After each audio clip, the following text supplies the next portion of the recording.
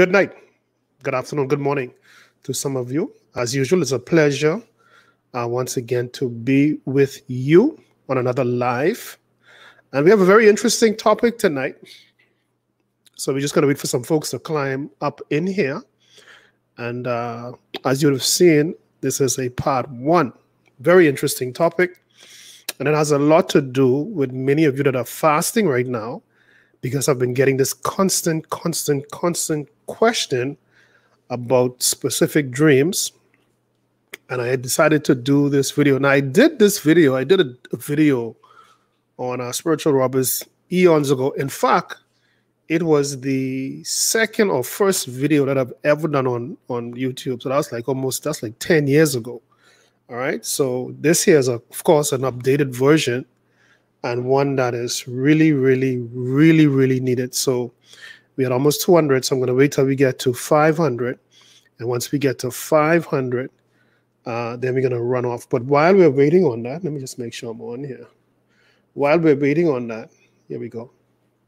While we're waiting on that, I want to share this dream that I had years ago. And I would have repeated this dream before. But the only reason why I'm rehashing it again is because it has everything to do with what we are about to talk about tonight. And this would have been, again, several years ago. I was on I think it was a dry fast, I believe. Could have been a 7-day, but I believe it was a dry fast. Yeah, I think it was a dry fast. And it was the last day of the fast. It was going to end at 12 that night. So about 2 hours before the fast ended, I was right in the back here, across here, sorry, just lying on my couch. My wife was in the room, and sorry, no, this is a different dream. No, I was on the couch, and I was on the other couch, and my television was on in this case, but I had it on a very low volume, and my wife was in the room, and all of a sudden I began to doze off. But when I dozed off, I felt like I was in another realm, like another place. I was in my home, but I mean, I was like, I know I was in this house, but it was very much spiritual. So when I looked towards the room area and the aisleway, because I could see it from where I was sitting, I saw this image of a man. So by the time I got up and really began to do my eyes as if this was real, it was now not directly in front of me, but it was in front of me, but on my right-hand side. And he's standing like about 6 feet tall, could be a little taller. And he was wearing a black pair of trousers, black pants, with a black and white stripe shirt, right? And his arms are folded, and he's wearing like this black hat, like a robber. He's dressed exactly like how a robber would look on the television, right? And he's staring at me, and I'm looking at him, and this is all real. But the reality of this was all spiritual. But I was fully conscious, and I'm looking at this being, and he's staring at me, and he just disappeared. So I actually end up falling asleep out here. So that morning, when my wife came out, I said, let me go in the room and really get some rest. Rest in that, because I sat upright in the couch, I felt kind of painful. So I went into the room. So when I went into the room, I lay in the bed. I heard when the door opened, and I was between sleep and wake. And I felt this presence come in the bed. So I'm thinking, this is my wife. But it wasn't her. In fact, it was nobody. There was nobody in there. And to be honest with you, I was too tired to even rebuke anything. But I did say it in my spirit, I rebuke it. Now, I'm telling you that because where we're going tonight, as usual, I'm going to give you the biblical backing for the reality of these things. And those of you who watch me on a regular basis, and I specifically deal with spiritual things. That's my ministry. Whether it's witchcraft, voodoo, whatever, we deal from the biblical spiritual part of it, looking at the blessings and the curses, so that we'll have a balanced gospel and to be fully informed as to when we now launch our attacks, we're not just throwing stuff out there haphazardly, hoping to hit something. But because of the education and spiritual knowledge and intelligence that we have acquired, we now have strategies going behind specific entities like we're about to do tonight. All right? So God showed me in that dream, and I've had many dreams like that. God showed me in that dream where, see, Kevin, this right here, this is real, but this is spiritual. And the robbing that they're doing to you is worse than the physical robbing, because the physical things that are being taken away from you or hijacked from you is as a result of what these guys are doing spiritually. All right? The other dream I had, again, this was a fast. I believe this was a 7-day one. Again, I'm ending this fast. So I'm in the couch. This time I'm lying down. I mean, not really lying down, but kind of slouch in the couch. And the television was off. So I was out here. And there wasn't no light, but light was coming from the room because my wife was in there doing something. And all of a sudden, I'm looking again towards the aisleway where the rooms are. And this lady, almost like a Amazon lady. I don't know if you ever saw those movies of the muscular built Amazon lady. And she's wearing like this Roman type soldier attire where the, like the metal breastplate and sleeveless. It's a sleeveless metal breastplate. And it have like the scales type design, but they're all metals. And she's wearing this skirt, short skirt, exactly like how the material is with the top. It's like the bottom, but they all metal. And I'm watching this lady coming from the aisleway, charging towards me just like this. And all I saw, and she drew this silver sword just like this and coming directly at me. I could not see no feet. It was almost as if she was just running on the air. And when she pulled that sword, now that I'm looking at this and more amazed at, wow, this is actually real. But clearly she's a spiritual being. And when she drew that sword and come at me, I said, hey. And boof, she just vanished in the air. Now, I'm not hallucinating. I'm not going crazy, because one of the first things that I do when I have these encounters is I look around in my surroundings. Is the TV on? Is the light on? I mean, I want to make sure, touch this couch to make sure everything this is natural. But here it is, even though it's natural, I'm literally in the spiritual realm. And again, the Lord is showing me these invisible forces that you would never see under normal circumstances, always seeking, just like the scripture says, to kill, to steal, and to destroy. And again, this is what I'm going to talk to you about tonight, because I've had many of you, especially who's doing that fast now. A lot of you were encouraged by my fast, and all of you on the fast right now, most of you actually, some of you have completed already, and a lot of you are just writing me about these strange occurrences, and you want some clarity on it. And I felt the need to really teach on this tonight, because I don't want you to think you're hallucinating, you're going crazy. And I know those who are spiritually unlearned would tell you that. But I'm going to give you scriptures tonight to show you the reality. I say this to you all the time. We coexist with spiritual beings. And for you to say that's not true, and then you say you are a Christian and you believe in God and you believe in angels, then you're a liar, because how could you believe in those spiritual beings, but you don't believe in the negative side of it? And again, this is where the balanced gospel comes in. Because your gospel is not balanced, to you, you're trying to find a scientific reason behind these things, or medical reason, or some other nonsense, when the reality is staring you in your face. Okay, so we are 574 right now. And again, our topic, as you would see here, the mystery behind spiritual robbers. This is a powerful, powerful teaching. I would strongly suggest, if you know someone who you think need to hear this, they really, really need to listen to what I'm going to say tonight. As usual, like I always say, I have a cadre of scriptures here, and we're just going to build a foundation tonight. We're going to build this foundation, and then tomorrow night and the night after, we're going to now build on that particular foundation. But we need a solid foundation in order to make it palatable going forward. So the idea here is to just give you a foundation, but one with understanding. This is key. You cannot be a successful, victorious Christian if you're spiritually obese. You're just absorbing the word, but you don't understand it. And only those little key points you get, God is going to give you double for your trouble.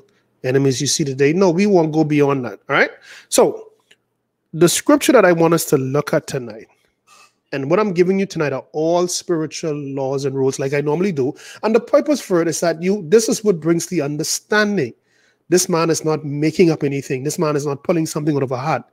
This man is actually taking us through the Bible and showing us the rules. And once he would have showed us the rules, he's going to take us into the life of a particular person in the Bible, where we're going to see all of these rules coming together, which is only evidence that he's not making it up. Because all he's doing is giving us the key points, what these brothers are applying, and this is why they're getting this specific result over here. All right? So this is going to be very, very powerful tonight. All right? Spiritual robbers, the mystery behind spiritual robbers. Now, what is a spiritual robber? Now, I would have put the definition there. Okay, yeah, here it is. I have one here. Spiritual robbers are spiritual beings specifically from the kingdom of darkness that rob from human beings. This stealing is initiated spiritually, focusing on the spiritual blessings. Key word there, spiritual blessings. Key phrase, sorry. Set aside by God for that particular individual. Nevertheless, these spiritual robbers cannot achieve this by themselves or alone. It will require the cooperation, knowingly or even unknowingly, of their human victims. This is done by securing an agreement from their victim to rob them. In the spiritual world, this securing of an agreement is known as a covenant. So what does that basically mean in a nutshell? Well, what it means in a nutshell is right now where you are and where I'm at, there are spiritual beings where we are that we cannot see according to scripture. This is not my opinion. All right.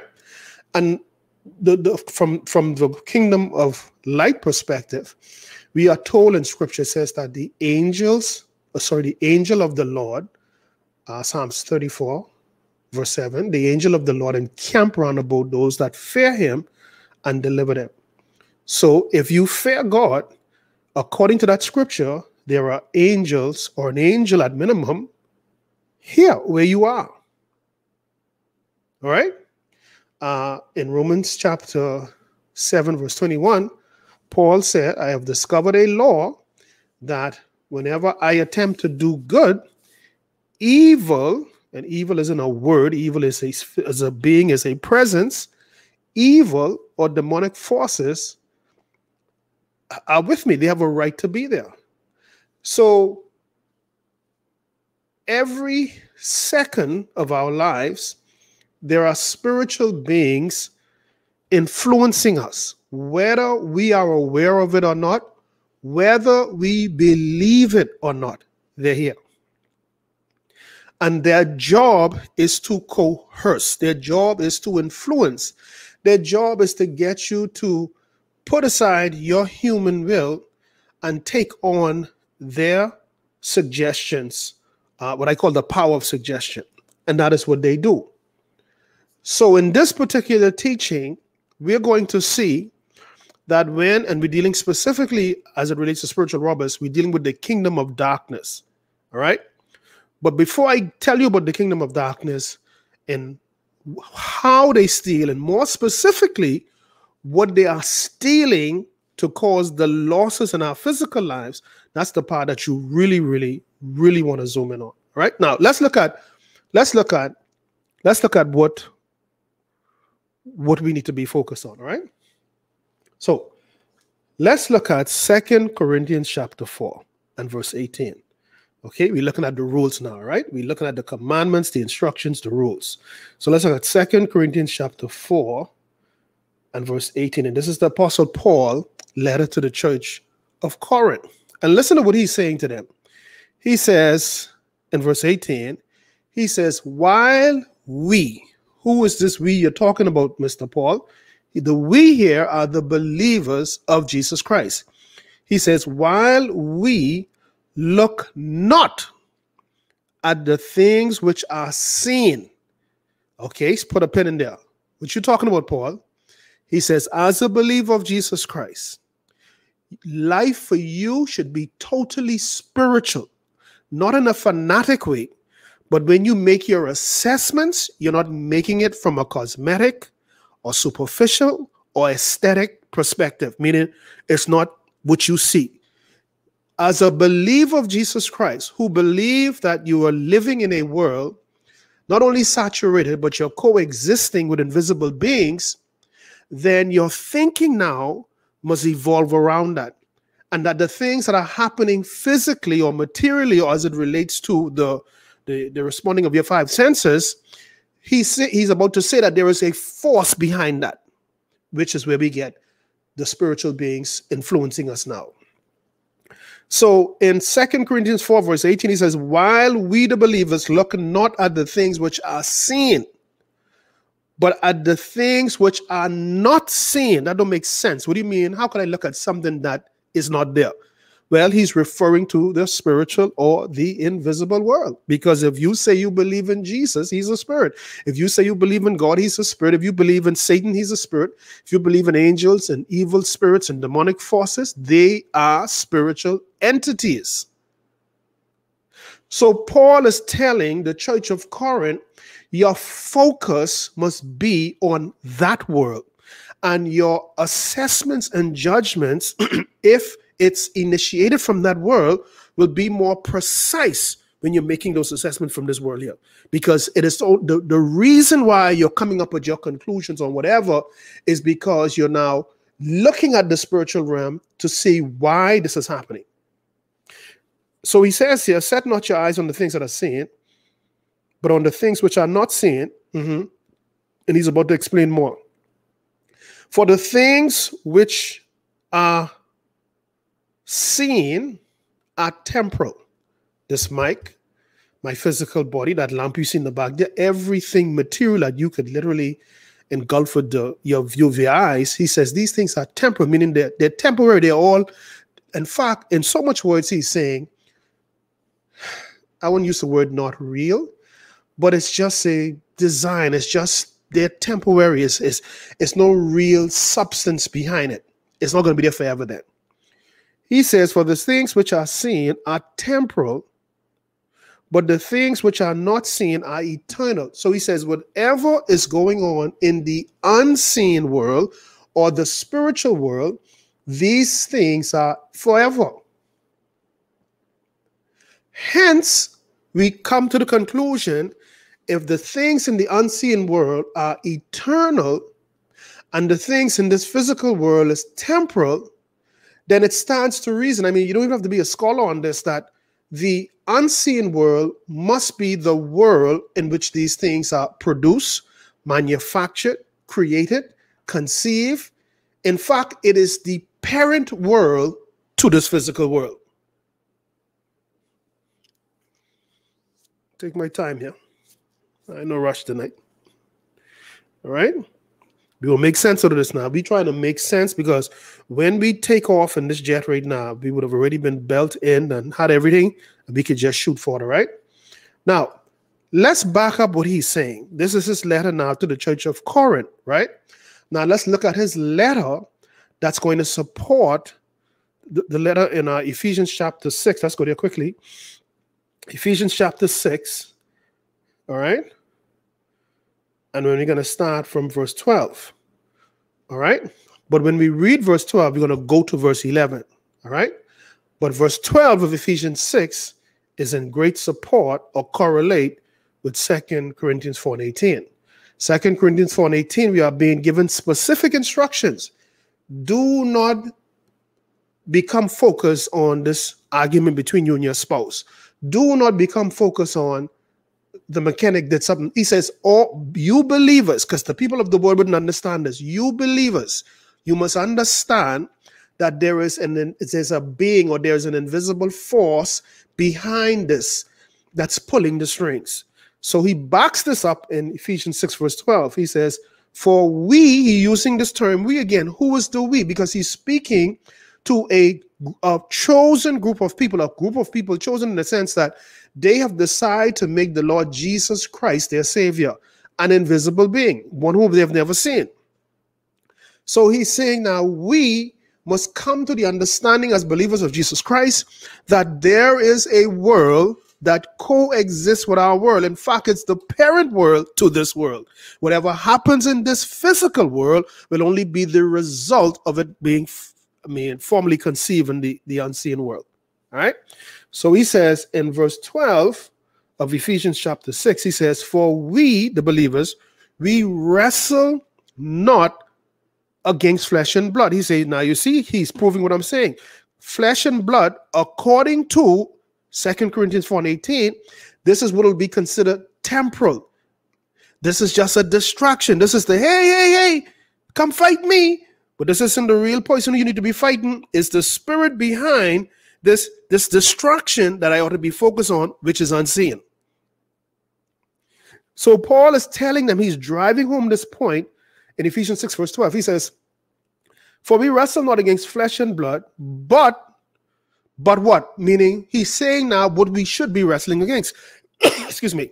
He says, but we wrestle against principalities. These are all spiritual hierarchies, but from the demonic kingdom. We wrestle against principalities, against powers, against the rulers of the darkness of this world, against spiritual, circle the prefix spiritual, because it automatically indicates that whatever he's about to say after that means that it's invisible. He says spiritual wickedness. This is not wickedness that I could see, but there's an invisible force that is wicked influencing what I do see. Boy, I'm trying to help somebody tonight. I'm trying to help you tonight. I tell you all better go get some. Before I go deeper, call somebody who need to hear this. They need to hear this, because once I build this thing, I'm going to go into some dreams, and I'm going to talk about some dreams that just about every last one of you have had, which is going to be the evidence that there are spiritual robbers in your life. And these spiritual robbers are exposed during the time of fasting.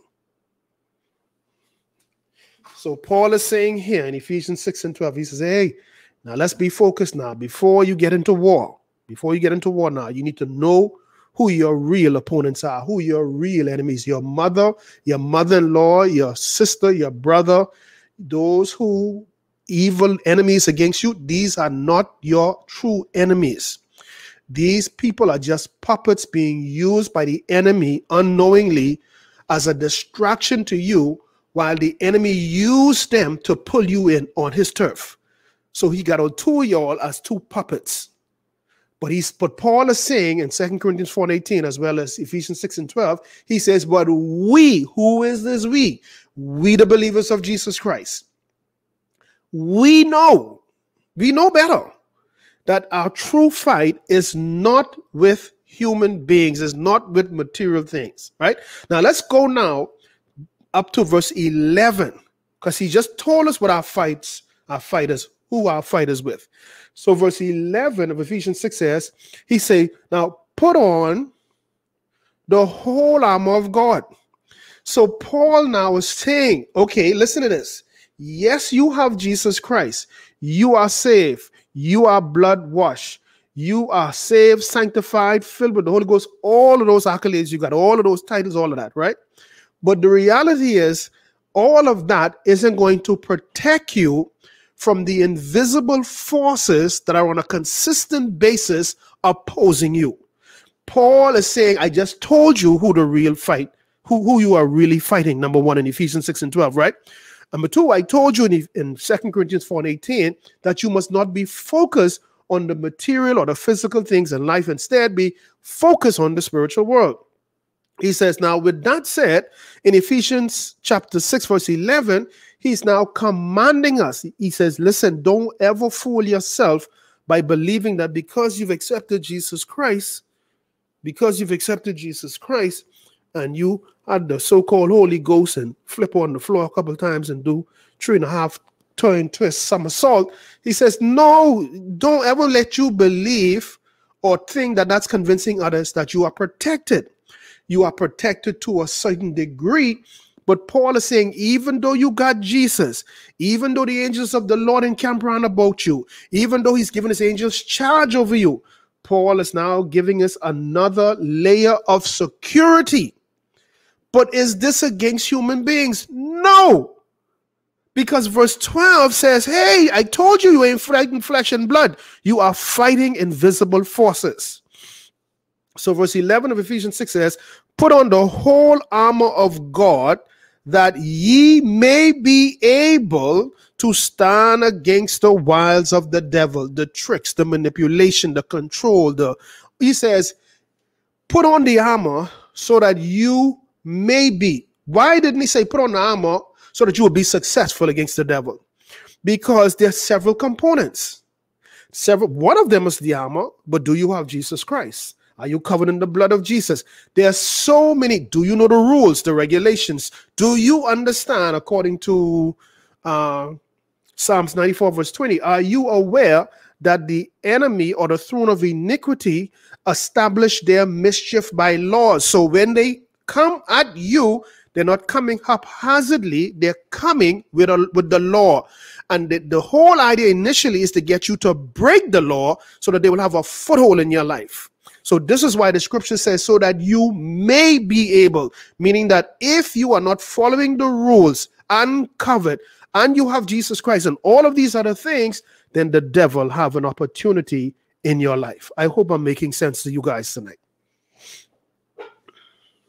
Okay, I'm taking my time. I get excited, so I got to take my time here, right? So far, I think I've made my case here in terms of who and what we ought to be fighting. And that's pretty clear, right? Now, I want us to go to Ephesians chapter 1. This is where it's going to become powerful, all right? This is going to become powerful because what we're about to read now, we're about to read where God has already outfitted all of us, particularly the believers, with everything necessary to succeed on the earth. Let me put it another way. If you're going to become wealthy one day, if you're going to obtain a degree, if you're going to get married, if you're going to have children, if you're going to do all of this in the line of God and what he had ordained, then what we're about to read, these things were already in place for you. But again, this is the key. But they're in place from a spiritual perspective. Now, this is key in this entire teaching tonight because this is what the spiritual robbers are coming for, what I'm about to teach you right now. So let's go to Ephesians. This is so powerful. I so love this here. Let's go here to Ephesians chapter 1. This is a very powerful scripture. And we're going to read from verse 3 to verse 4. Very, very common scripture. I use this all the time. And you need to hear this. Ephesians chapter 1. Remember, this topic is the mystery behind spiritual robbers. Spiritual robbers are spiritual beings that's coming to attack human beings, but not from a physical perspective. They're coming specifically at your spiritual blessings because your blessings are twofold. In its original state in the spiritual realm, they are known as spiritual blessing, meaning you cannot see them. They're not tangible. You cannot go and pick them off a tree. No. However, God, who has made all things beautiful in his time, according to Ecclesiastes 3 verse 11, and also Ecclesiastes 3 verse 1, where he says that there's a time and a season for everything. If you're in the divine will of God, then each part and stage of your life, those blessings, if you're doing what you're supposed to do, are going to be released into your life. These blessings are the things that are supposed to make you prosper and enjoy life. Whether it's that season to be married, that season to go to college, the season of welcome, the season of favor, all of these are what the Bible calls spiritual blessings. Okay? And I'm going to show you how we get these spiritual blessings. And I'm going to show you how the enemy get the right to take them from us, which the spiritual robbers are now going to come into play. All right? I hope I'm making sense here now. So in Ephesians chapter 1, verse 3, listen carefully what the writer is saying. He says, blessed, ed, past tense, blessed be the God and Father of our Lord Jesus Christ, who had, what did he do? Who had blessed, ed. Ed means this has happened already. This is past tense. It says, blessed be the Lord Blessed be the God and Father of our Lord Jesus Christ, who have already then, he has already blessed us. Okay. Now, what did he bless us with? He blessed us with not some, circle this word, circle the word all, then the word after that, circle, which is spiritual. It says, blessed be the Lord our God, Jesus Christ, who has already, this has already happened in the spiritual realm. This has already taken place before you were born. If I want to push the envelope even further, he has already blessed us with all, listen carefully, this is key in this entire text, with all what? Spiritual. Spiritual mean what? I cannot see it. I cannot touch it. It is not tangible. I cannot read. I cannot go to my neighbor's house and end up in their pantry or in a hardware store or in a drugstore or whatever. These things are in the spiritual realm, assigned specifically for Kevin, for Tom, for Jerry, for Mary, for Peter. They are there waiting for you at a specific time to be released. It says, blessed be the Lord our God. Blessed be the God and Father, of our Lord Jesus Christ, who had blessed us, past tense, with all spiritual blessings.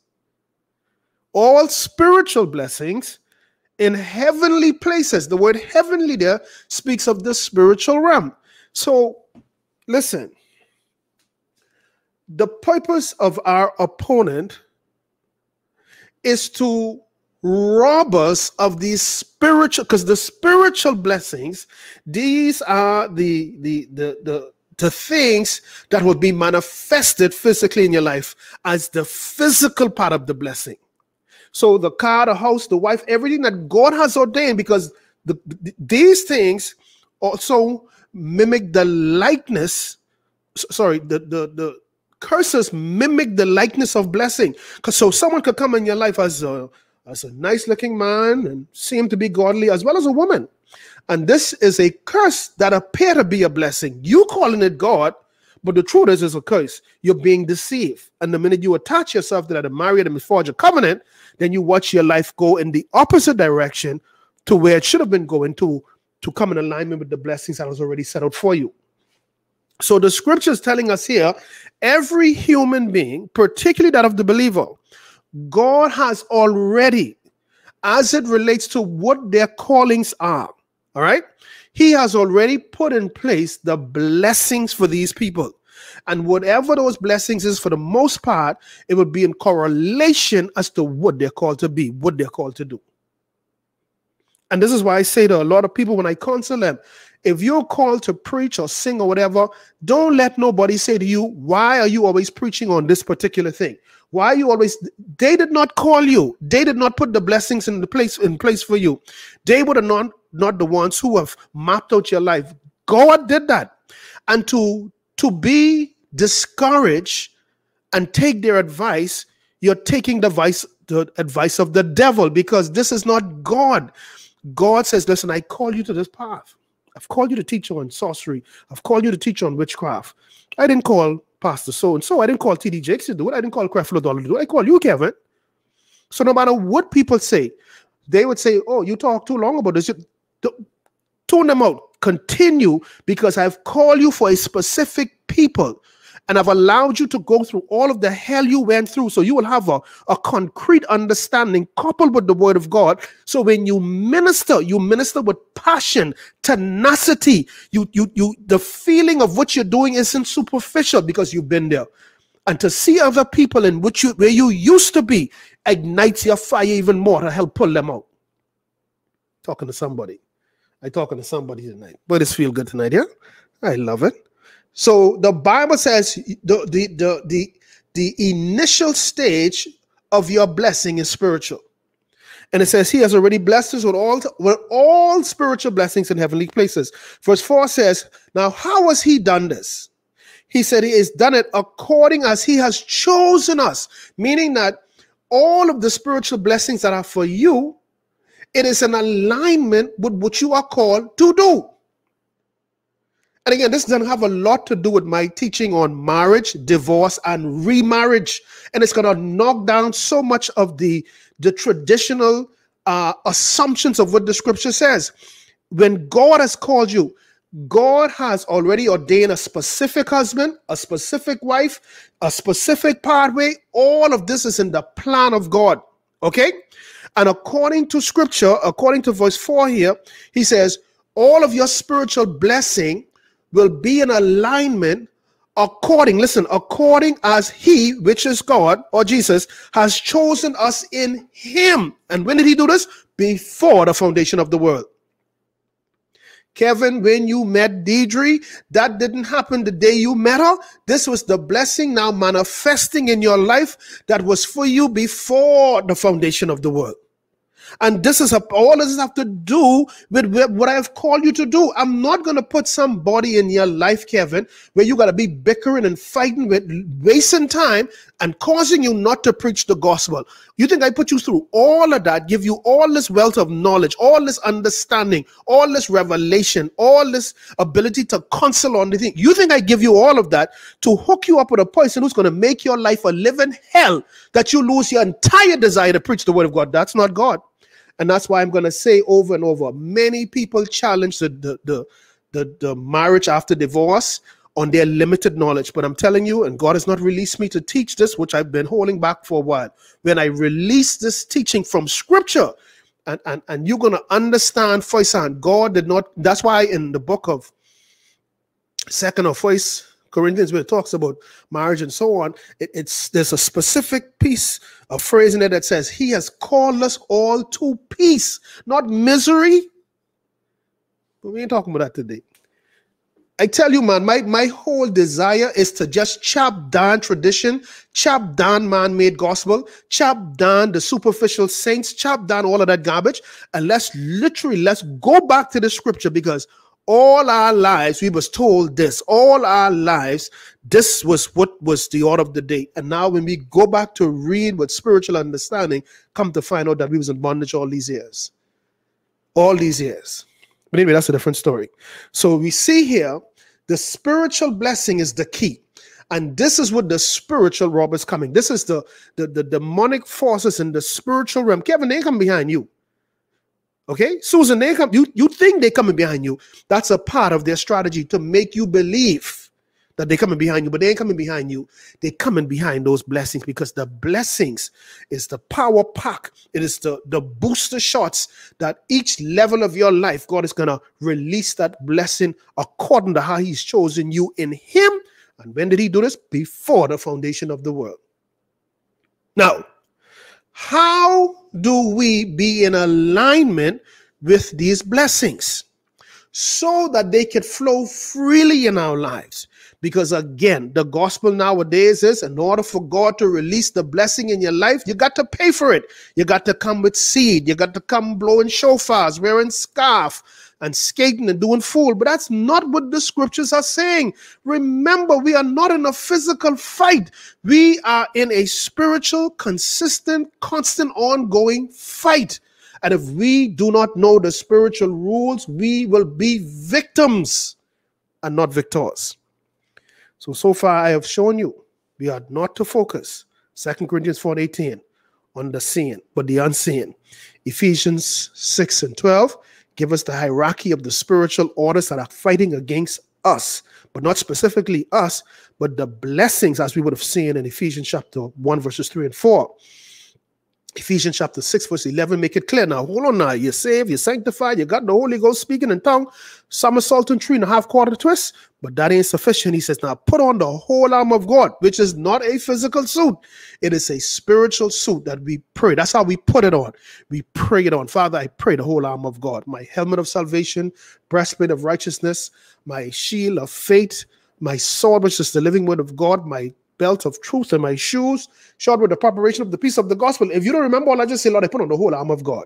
So all I'm giving you here are the spiritual weaponry, and the spiritual strategies, and the spiritual rules and laws that if we don't know this, then we succumb to, you know what? Let's take a shortcut. Let me pay this man the seed he asking for, and then somehow God is going to dispel all of this stuff Kevin talking about, and just, hey, come, you give us $10, now you come and you can get this. That's not going to happen. So how do we line ourselves up? Is there a spiritual rule where we could be aligned to receive the blessings that are already in place? Yes. So again, let me go to another one of my favorite scriptures. Let's go to Deuteronomy, and we're going to see this very, very clearly. Deuteronomy chapter 28 is where we're going to find this, and we're going to start from verse 1. Okay, because we want to see how do we achieve or get these blessings. And then we're going to see how the spiritual robbers get to rob us of them. All right? So in Deuteronomy chapter 28, verse 1 says, and it shall come to pass, if thou shalt hearken, these are rules now, hearken diligently unto the voice of the Lord thy God, to observe and to do all his commandments. These are very clear. Which I commanded thee this day, that the Lord thy God will set thee on high. That's going to be the first sign of what God is going to do before the blessings come as a result of following his rules, his laws, his principles, his ordinances, his commandments, his precept. He said, the first thing I'm going to do is promote you. That's the first thing. And promotion don't necessarily mean promotion as in you get promoted on your job. Promotion and elevation of your wisdom, your knowledge, your understanding.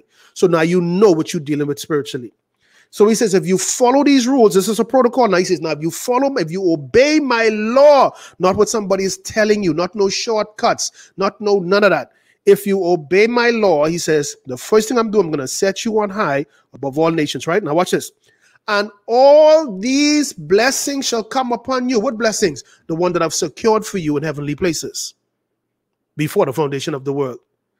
So Kevin, let me see if I get this straight. Are you saying to me that if I follow the laws of God, like you've been preaching from day one, you keep pounding, follow the laws, the rules, the principles, put your focus on what the Bible says, not what somebody is telling you about seed and foolishness. So Kevin, you telling me that if I follow the laws of God, what we just read in Ephesians chapter 3, verse 1, where it says that God has already blessed us with all spiritual blessings in heavenly places, and he has done it in verse 4, according to how he's chosen us in him before the foundation of the world. You're telling me that those blessings are automatic in my life if I follow the laws of God? What part of that you ain't getting? But Kevin, that ain't simple. That's too simple. I thought we had to write these love letters to Jesus and put a special seed in the thing, and then we had to go buy a vial of oil. Okay, that may be so, but I showed you my scripture. Now you show me your scripture where you support that. Show it to me. I could wait. I got plenty of time. Show me the scripture that tells you if you buy this vial of oil, if you put this cooking oil, Crisco on your head, and God is gonna, like I say, dispel all of his blessings, all of his rules, and then he's going to say, hey, you know what? While Kevin and I'm doing all the rules, you bought me some money. Tom, I love you. How much you bought there? $2,000 seed. Tom, you don't have to ever obey my law. You don't never submit to me. But because you brought the seed, I'm going to make it happen for you. Think about it. That's not God. You will never, God don't operate that way. He don't. He said here, you're reading it. You saw it. He says, and it shall come to pass, if thou shalt hearken diligently unto the voice of the Lord thy God, to observe and to do all his commandments, not give him seed, not give him oil, not give him shofar, not give him miracle cloth, scarf, miracle jockey, underwear, none of that. He says, commandments which I command thee this day, that the Lord thy God, I'm going to set you on high. Then verse 2 says, and all these blessings shall do what? Come on thee. I didn't say run away from me. But why are the blessings coming? He says, because you are obeying my law.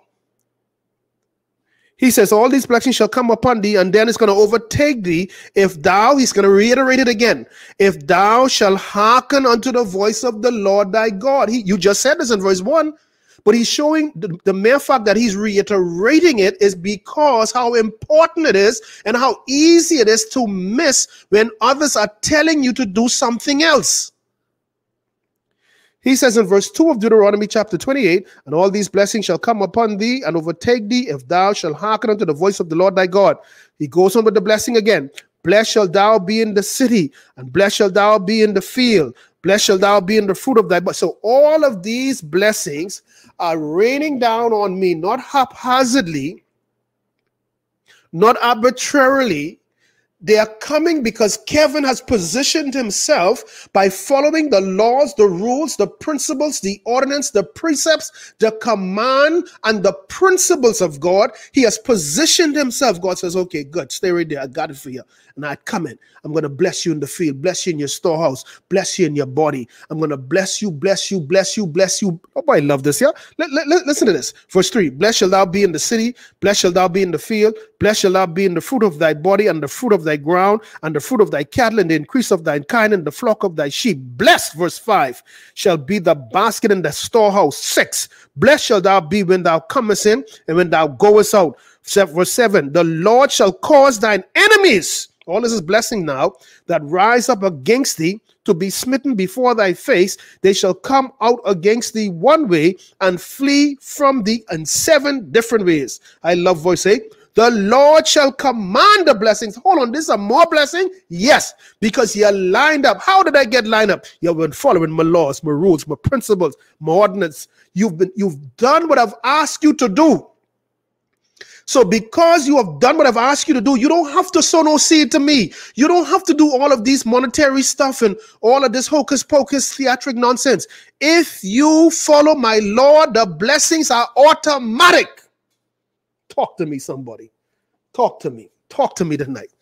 Oh, Lord, I feel in this tonight. You all hear this? This right here should say, well, that's what it did for me.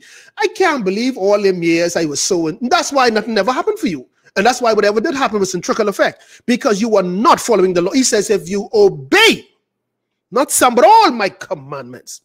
According to Ephesians 1 verse 3, he says, blessed be the Lord our God who has already, Kevin, God has already blessed you, you know. Yeah, I know that, but how come I feeling the blessing yet? Because you're not following the laws, the rules, the principles. He says, if you follow this law, the blessings are going to come to you. Listen, let's drop to verse 12. Listen to verse 12. Verse 12 says, the Lord shall open unto thee his good treasure. All of this he's doing because I'm following the law. But God, that ain't what the preachers don't tell me. They tell me I need to sow a seed. He says, the Lord shall open unto thee his good treasure, the heaven to give the rain unto thy land in his season, and to bless all the works of thine hand. And thou shalt lend unto many nations, and thou shalt not borrow. All of this is because I'm following the laws, the rules, and the principles of God. Now, this is the part I wanted to get to tonight. Remember, we're just building a foundation. How is it that in my 6th, 7th, 10th year of Christianity, and all I've been hearing is there's a shift, there's a new season. I hear God say he's going to turn that thing around. God says he's going to do a blessing in life that's going to blow your mind. I've been hearing this year after year. But all I could see in my life is losses, divorce, can't get promoted on my job, trouble on every side, but I'm a believer. But this is going contrary to all of these blessings. But no one never said to me, Kevin, the blessings are not automatic if you're not following the rules.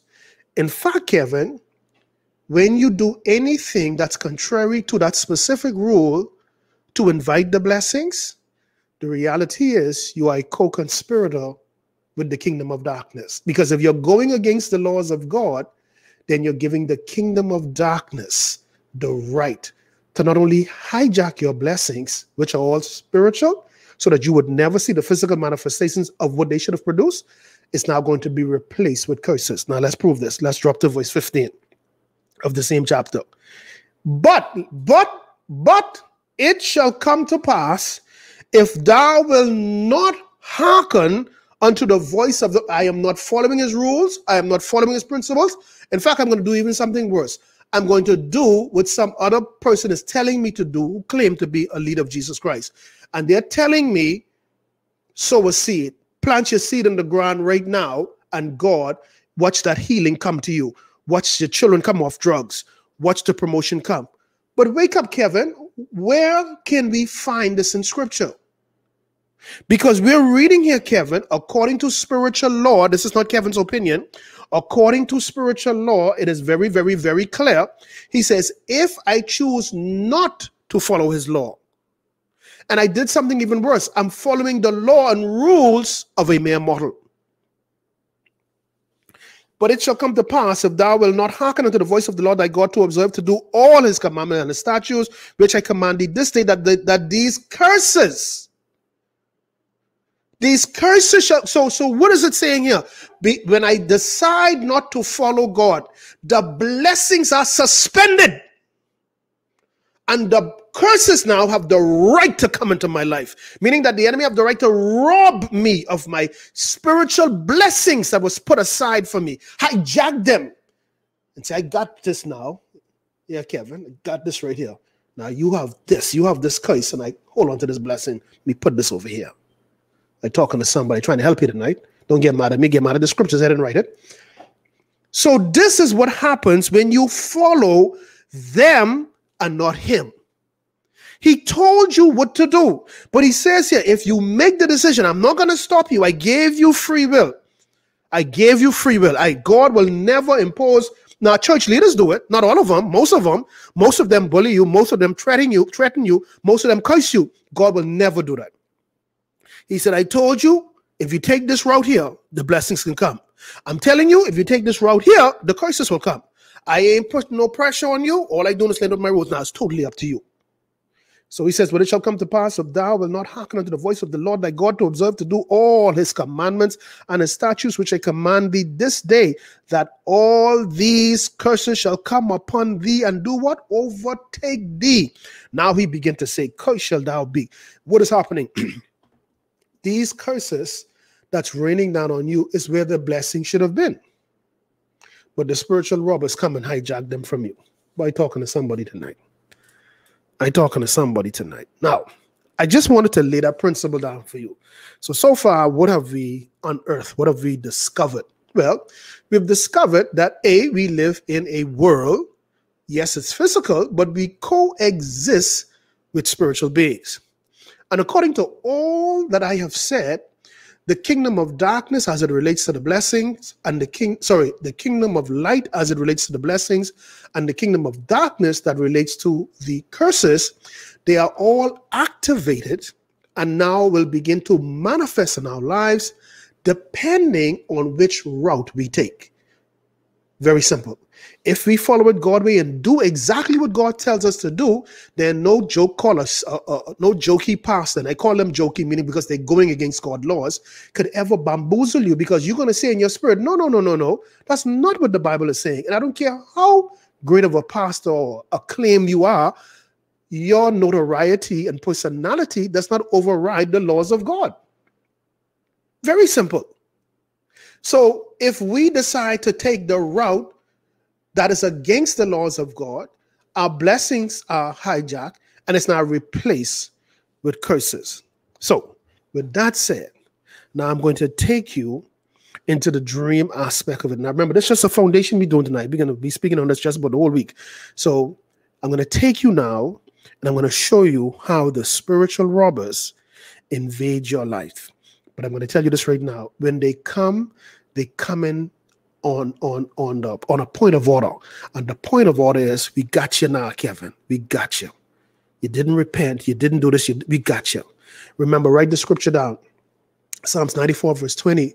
And it says, shall the throne of iniquity have fellowship with us? No, it shouldn't. He says, however, but the throne of iniquity established their mischief, their manipulation, their evil, their attack against mankind. How do they do it? By laws. How do they do it?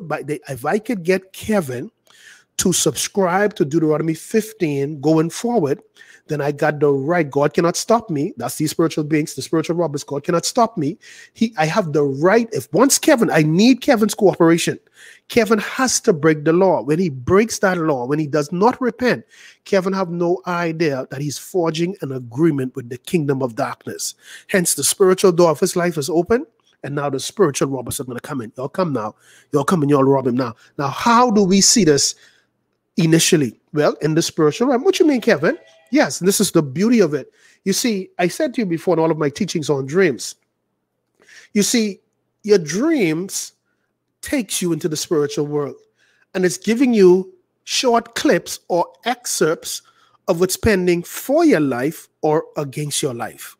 The best analogy that I can give you, imagine me being in this house right now with no windows at all.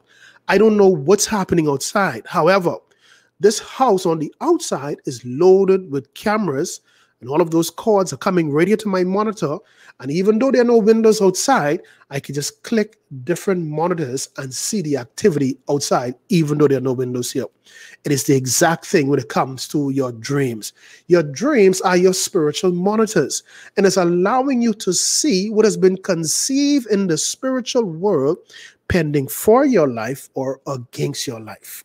This is where you see the spiritual robbers. And I'm going to give you 2 nuggets right now, and I'm sure a lot of you are going to relate to this, how you can tell there's spiritual robbers in your life. How many of you have had this dream where you're always losing your car?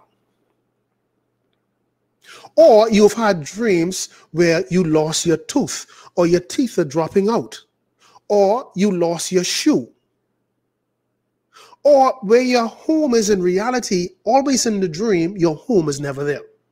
All of these are symbols of spiritual robbers robbing you in the spiritual realm.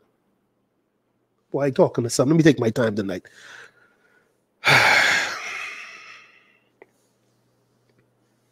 I can take my time tonight. I can take my time.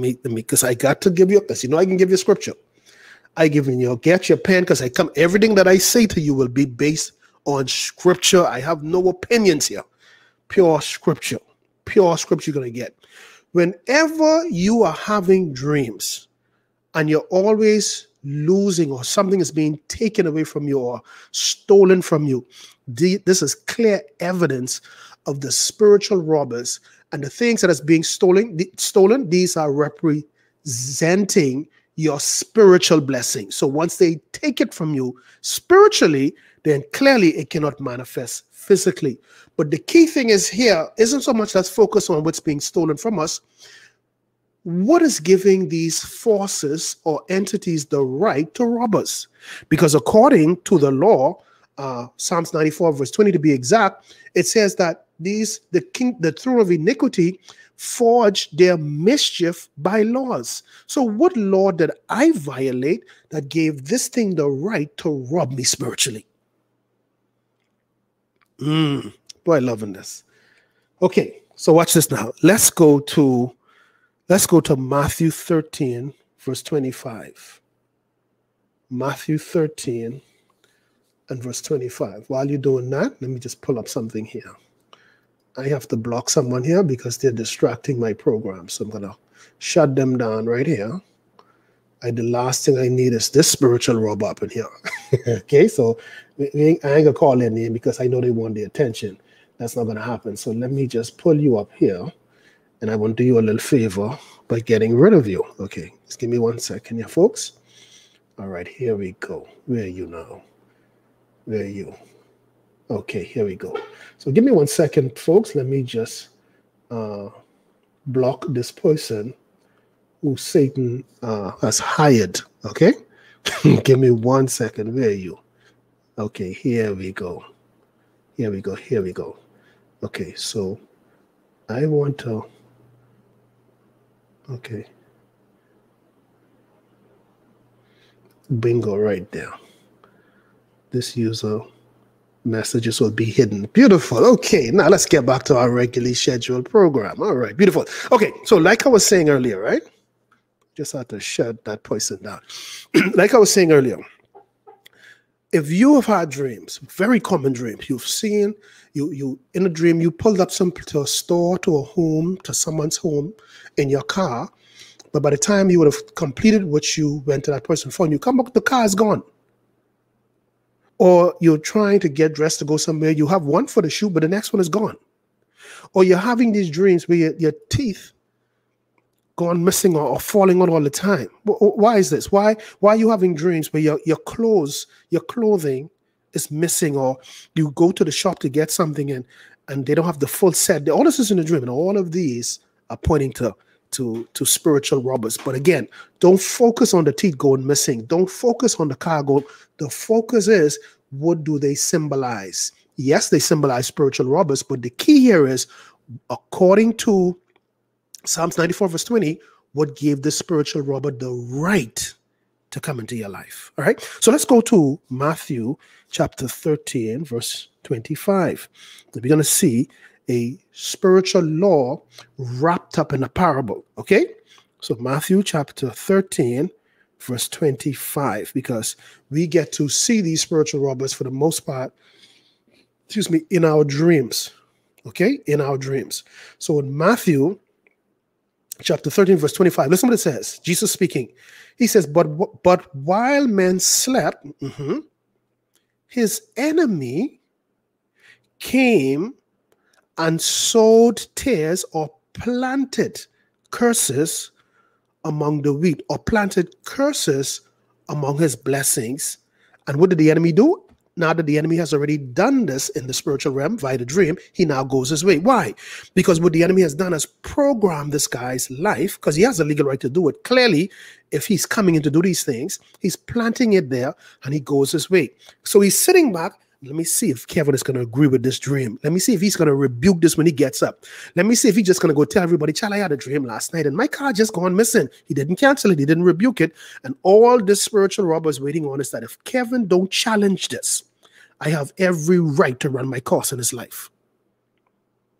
So the scripture is saying, which is a principle, he says, but while men slept, you see, because most people don't understand the spiritual realm. They don't know that when they're sleeping, while their physical body is at rest, their spirit, their soulish man is interacting in the spiritual world. The nightmares and the things coming after you in the dreams, these are not just little clips of movies. No, this is where you're going to after you die, to the spiritual realm. This is the real world.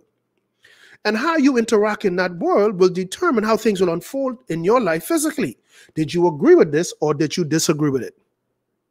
So he says, while men slept, his enemy came and so tares him on the way. Okay, Kevin, I get that. But why would the spirit or the spiritual robber, need permission from us? And I'm glad you asked, because we're going to look at some more laws. And I'm sure those who follow me know this already. We go back to Genesis chapter 1. Okay, let's go back to Genesis. And we're going to come right back here to Matthew 13. So let's go back to Genesis chapter 1. Okay. And we're going to read verse 26 to verse 28. Genesis chapter 1, verse 26 to verse 28. And God said, let us make man in our image after our likeness, and let them, which is mankind, let them have what? Dominion. Now, who's this them? Mankind. Who's mankind? This would be Adam and Eve. And who is Adam and Eve? And what are they when God addressed them as mankind? Spirit, soul, and more primarily body. This physical suit gives us the legal right to operate in this realm legally. Because the day we lose this suit, meaning we die, then we have to depart from this side and go into the spiritual realm. That's not an option for us. Because all death simply is an extraction of your spirit and soul from this physical shell. This goes back to the dirt, and the rest of you go into the spiritual realm. Now, why am I putting emphasis on this? Because the Bible says that he gave them dominion. Them would be mankind. What you didn't read there is he did not give spirits dominion. If they had dominion over the earth, like us, they would have never had to seek an agreement from us to do what they want to do. They have to have permission from mankind, because he gave mankind dominion. If I gave you this house right now, you don't need permission from me to do what you want to do in here. I gave you permission. I gave you dominion when I surrendered to you. Now, anyone who does not live in this house with you, or who authorized to be here, have to seek dominion from you to do what they want to do here. It's the same thing in Genesis. God gave mankind dominion. You will never see where he gave Satan, demons, angels. This is key, because everybody's challenged this, but it's scripture. Neither did he give himself dominion over the earth.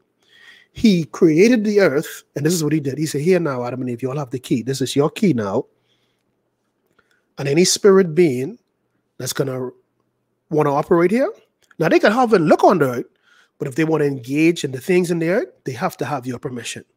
So spirits Evil spirits understand this. So for the most part, because they know they will never get the permission, if they say, hey, Kevin, look here, I need your permission to afflict you with cancer. You think you can work that out for me? Well, they know that's not going to happen. So in my definition, if you would have read it on spiritual robbers, I say to you where the spiritual robbers have to seek the agreement, which is called covenant, from their human victim, knowingly or unknowingly. And for the most part, it's unknowingly to the victim via Matthew 13, verse 25. He says, while men slept, this is the sleep, this is the ideal time to manipulate the dreamer. Because to the dreamer, it's just a dream.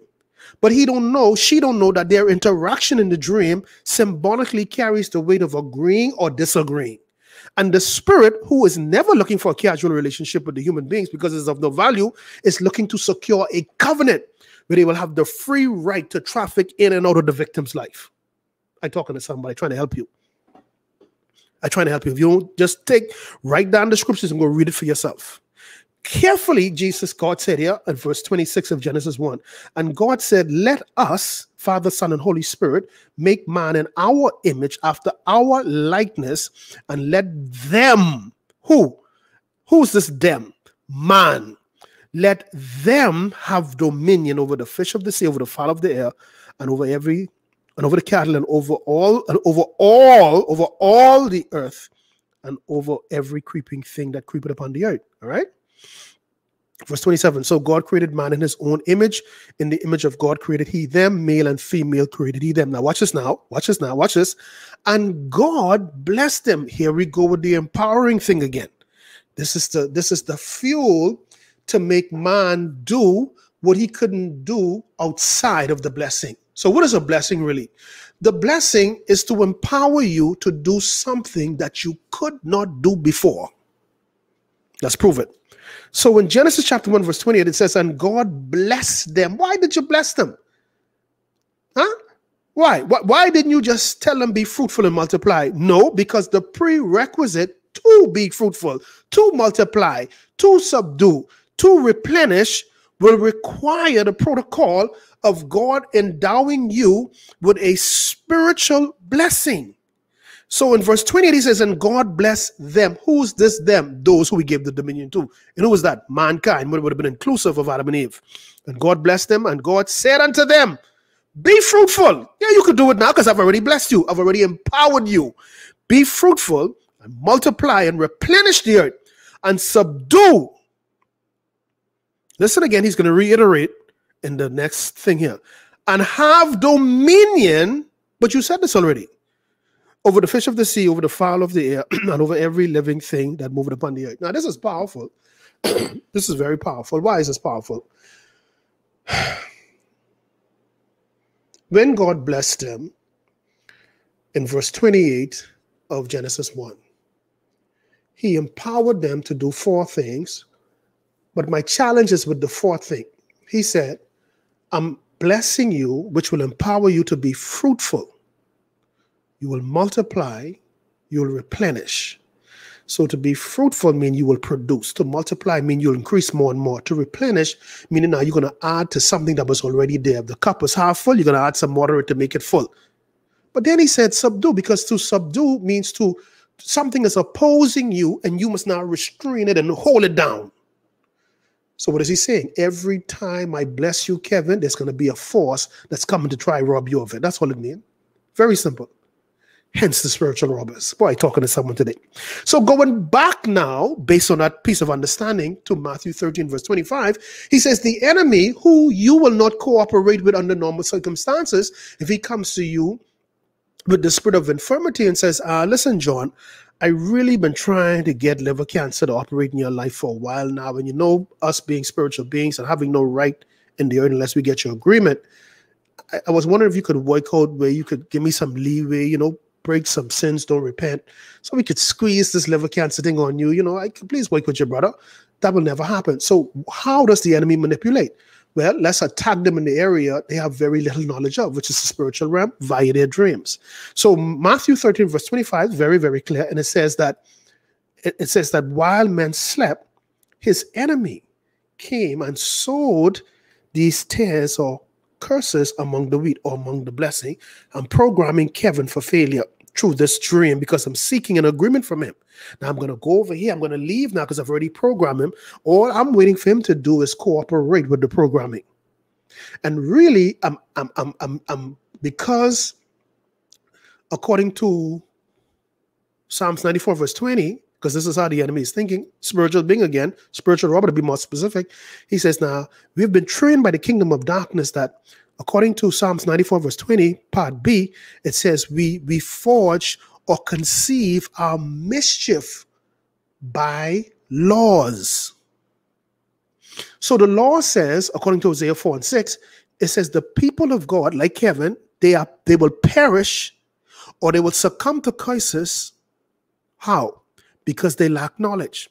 So wouldn't it be, if Kevin is already unlearned in spiritual things, then it's very easy to manipulate him via his dreams. So what I'm going to do now, I am going to send his Grammy, whom he loves so much, who's deceased now, and I'm going to send a masquerading spirit, which is really a spiritual robber, to masquerade as his Grammy. But he's ignorant of the laws of necromancy, of having no affiliations with the dead, and that these people that appear to be his dead relatives are actually evil spirits of poverty, spirit of infirmity, and so on, that's pretending or masquerading as his Grammy. Not knowing that when he hug in the dream and talk to her and follow the instructions she say, he's coming in agreement with the spirit of poverty, with the spirit of infirmity that has the likeness or masquerading as his relative. He don't know the law that says, marvel not, for even Satan has the ability to transform himself as an angel of light. He don't understand the laws of masquerading. So we're going to manipulate and take advantage of him in the dream. And we're going to let him run about and tell people, I dreamed about Grammy last night. Oh my Lord, I know Grammy in heaven. She did look so nice. Oh, praise you, Jesus. Praise you, Jesus. The Bible says, according to Ecclesiastes verse 9, verses 4 to 6, it says, the living know that they shall die, but the dead knows nothing. When a person dies, their love, their hate, their bitterness, envy, all of that comes to a crushing end, and they have no more portion under the sun. Scripture. Not my opinion, not how I feel. It's got nothing to do with me. Scripture. So when you don't know the rules, it is easy for you to be manipulated by the master manipulator. And who is that? Satan. So you would have garnered so far. I'm about to end right here. I can give you the rest tomorrow. I need to leave you, hang in a little bit. You would have seen so far that I've taken you from scripture to scripture, not to impress you, but to show you the rules that are governing these things. And when we lack the knowledge of the rules, we become victims. Very, very simple. We become victims because we lack knowledge. And if we take our time and go through these things, it will make perfect sense to us, right? So again, with this, all right? The rest I can give you tomorrow. Now, the Bible says, when this spiritual robber comes into your life, right? First of all, he's been observing you. And what he's been observing, is one thing. Okay. Kevin following the rules. Not much we could do with him. Now we saw where he messed up, he lied, he cussed somebody. Oh yeah, he did it, but he repented. Oh, but this dude don't stop repenting. Okay, let's see if anything else in his life. Let's see if he having evil thoughts about other women but Deidre. Let's see if he's holding bitterness in his heart for someone who did him something 500 years ago. Let me see. Because the enemy is looking at the rules. Okay, God's rule says, according to Psalm 66, verse 18, if you regard iniquity in your heart, God will not hear you. Now, we need God to not listen to Kevin. So let's look in his life to see if he have any iniquity in his heart. Because when we go before God, we say, hold on, God, see a law here. What? Now, I don't care how much you like Kevin. I don't care how much he's your favorite son. You said if he got iniquity in his heart, you will not hear him. So you need to shut your ears right now from Kevin because iniquity is in his heart. And you need to stop Kevin from prospering because he's hiding sin. Your word declares in Proverbs 28, verse 13, that if he hide a sin, he shall not prosper. He's hiding sin, Lord. So this is where the enemy now comes with the law. It says that the throne of iniquity established their mischief by laws. That's what I'm reading. Proverbs 94 verse 20b. That's what I'm reading. Listen, the more you know the scriptures, the laws, the greater empowered you are as a believer of Jesus Christ, the more confident you'll become. Okay? And nobody could run no game on you. You must know the rules. He said they established their mischief by law, and they're waiting on you to doze off, to go to sleep, because this is where the greatest advantage is. The greatest advantage. Because if this person is already at a disadvantage by not knowing the rules, and especially if they're going on stuff like sow seed, demonic ghost doctrines, then they're going to wake up and say, oh Lord, I see the enemy coming, so I go and go sow a seed right now. Sow a seed. And what is that going to do again? Show us the scripture, because this enemy is operating by rules and laws. So now show me when you sow the seed, how it's going to counteract what this enemy is doing. I need to see I will believe you, but show me the law. Don't tell me what pastor tell you or what prophet so-and-so tell you, because that's rubbish. Show me where the law says that if God gave me a preview of I saw my children being killed in a car accident. Now show me the law says if I plant a seed in church, that accident is going to stop. Because I read, put on the whole armor of God. Okay, I read if I obey his laws, his rules, and his commandments, then shall the blessing come upon me. He will command the blessing. I read all of that. But I have yet to find the scripture that says if I plant something monetarily in a pastor life, in the church, or whatever, that accident will not happen. Because that's not the rules. We need to know the rules. So I'm going to stop with you tonight, because I said I'm not going to be long as 1 hour and 16 minutes. I'm going to leave you hanging. We're going to do this the whole week. Let me put it to you right now, because we have a lot to cover. But I want you to go over this, because each night I come back, I am building on the foundation. So this is the first level. This is the foundation. This is the foundation. We're going to the first level tomorrow. And then on our Wednesday, we go into the second level. Thursday, the third level. And Friday, we'll be at the fourth level. So we're building a 4-story building. And each level will support the level that's going to be built on top of it. And everything is going to be riddled with scripture. So at the end of this entire exercise, you will be a master at this if you follow the laws, the rules, and the principles. Heavenly Father, we thank you for the shortest teaching ever by Kevin L. Ewing. I thank you, Lord, for your awesome word that I'm always fascinated and enthusiastic about. And again, it's my desire that you will give the followers and listeners of what I'm saying that same enthusiasm and hunger, that nothing will be able to offend them if they focus on the laws of God and the goodness and the grace of you. I so love your word that says in Psalms 119 verse 165, and it says that great peace, which is what I have, great peace have they, such as myself, that love thy law, and nothing shall offend them. I love that. And it is so true. And I pray that for these people that while they're worried about losing their job or being on furlough or where the next meal coming from, Father, like myself, let their focus be you. Not money, not resources. Because when their focus become you, the blessings, listen, the blessings are automatic. They don't have to tap dance for it. They don't have to sow a seed. They don't have to do none of that. And the greatest day of my life outside of becoming a Christian is when I came into the knowledge that the blessings of God are automatic when we do the will of God, which are the rules, the laws, the principles, the ordinance, and the precepts of God. They are automatic. In fact, Deuteronomy chapter 28, it says that if we hearken and listen and observe to do all his commandments, he said, I'm going to promote you, set you on high. Then shall these blessings not only come upon you, but overtake you. Then he now begin to become specific. I will bless you in your body, bless you in the field, bless you in your storehouses. Your enemy will come in one way and have to scatter 7 different ways. Verse 8 says, aside from all of those blessings, I will now command a blessing towards you. Drop down in verse 12. He said, I'm going to open up my treasures and pour it out. All of this he is doing automatically. I don't have to ask him for it. Why though? Because I am following his laws, rules, principles, not the church policy, not what pastor, bishop, teacher think. It is what God says. Father, I thank you for that understanding.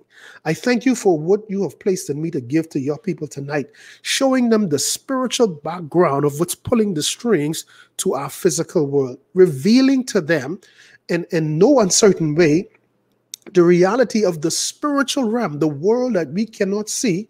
But through your Apostle Paul, you said that we ought to make that world priority according to 2 Corinthians 4:18. Where you said we must not set our eyes on the things that are seen, but we must focus on the unseen world, because that world is eternal. That's the eternal world, and that world is pulling the string. That is the parent world to this physical world. I thank you tonight because you've made it clear to us that no way in this world or in your word did you give authority to spirits. You gave it to us. That's why they're on our trail, because as long as they could get us to cooperate with them, now they could impose their will upon us. But now that we know better, we will do better.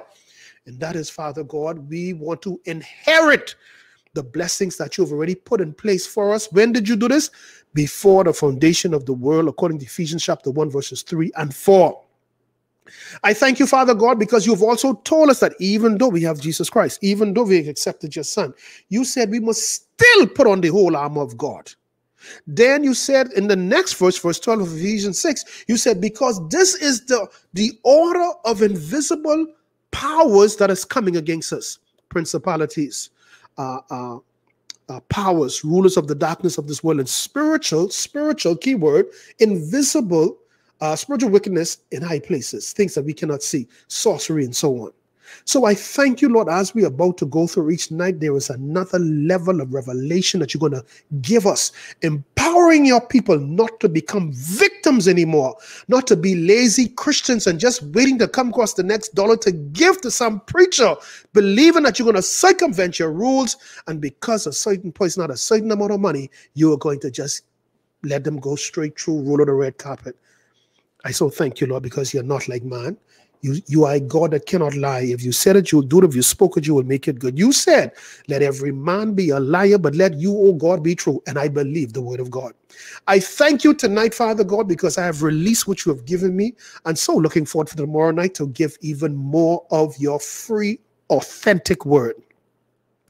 Father, I cover everyone under the sound of my voice with the precious blood of Jesus Christ and the whole arm of God. Father, I pray, Lord, that you would do heart surgery tonight on those, spiritual heart surgery, of course, on those who do not know you as Lord and Savior, that they will come to accept the free gift of salvation, and that you will infuse them with an enthusiasm and hunger for the word of God. Your word declares, Father God, that they that hunger and thirst after righteousness shall be fulfilled, shall be satisfied. And I pray tonight by the power of the Holy Spirit, that the Spirit of the living God that once descended on Adam and Eve and blessed them, that caused them to multiply, caused them to be fruitful, caused them to replenish, and caused them to subdue. Father, let the blessings that you have put aside for them be snatched away from the kingdom of darkness where it was hijacked, and be realigned back to their lives. Now catapult them to where they should have been at this point and at this stage of their lives in the name of Jesus. Father, we bless you. Father, we honor you. Father, we praise you. And we ask these things in the matchless and in the mighty name of our Lord and Savior, Jesus Christ. Amen and amen. So, folks, that is it for me tonight. I cut that thing short because I could have run on all night. All I got is scripture for y'all. Okay, so tomorrow we're going to be back here with the mystery behind spiritual robbers part 2. And we're going to go deeper in the word of God. Y'all see what happened to me. I told you all that fast that I was on. Listen, you see the revelation, right? So come back tomorrow night, bring a friend, tell them you got to come back on. And try to come on early tomorrow, probably around 8:30, because we got a lot to cover. And I'm looking forward to sharing it with you for free, okay? So God bless you. You have a marvelous night in Jesus' mighty name.